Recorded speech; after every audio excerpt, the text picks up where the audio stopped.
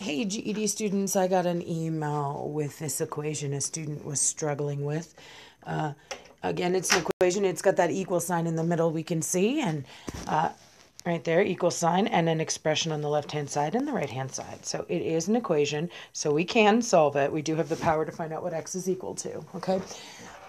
This particular student started by noticing there was some distribution she could do on the right-hand side. There was some simplifying over there, and that's totally fine.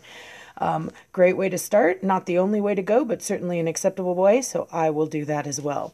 So let's see, -3 times x. That's the first thing I do. Remember, as I distribute, I'm multiplying, and -3 times x is just -3x. When mathematicians want to say that a number and a variable, a letter, are multiplying, they just shove them real close together, okay? And now I need to multiply -3 by +2. You go, but doesn't that say +2? Yes, but when I am multiplying, I read it as +2. So you could do this in your calculator or you could do this in your head, but -3 times +2 is definitely not 15. I think you were doing, and that's what the student had gotten, I think you were doing some kind of addition and multiplication conglomeration. But what we're doing right now is we are multiplying. -3 times +2. And I do get -6.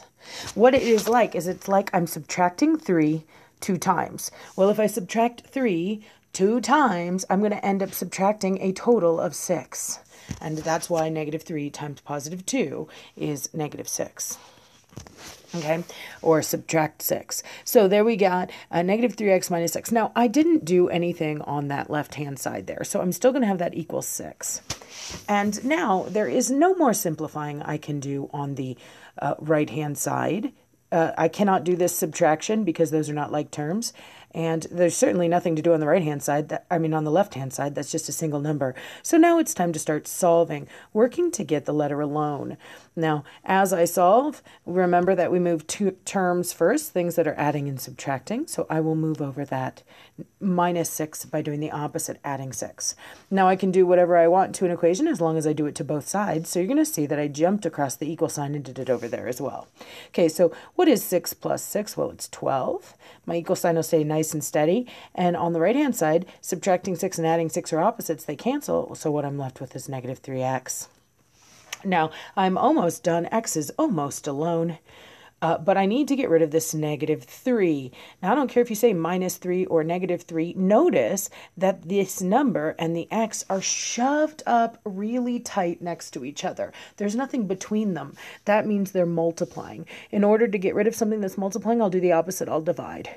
The opposite of multiplying is dividing. What should I divide by? Exactly the number I want to get rid of. So I'll divide by -3. Now I can do whatever I want as long as I do it to both sides. So I'm going to hop across the equal sign, divide by -3 over there as well. And let's see what our new equation will be on the left-hand side. And you can do this in your calculator, but 12 divided by -3 is -4. And on the right-hand side, multiplying and dividing by -3 cancel, so my x is alone.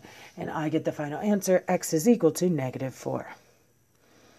All right, if you have any questions about this or any other GED math topic, be sure to drop it in the comments and I'll do my best to answer it.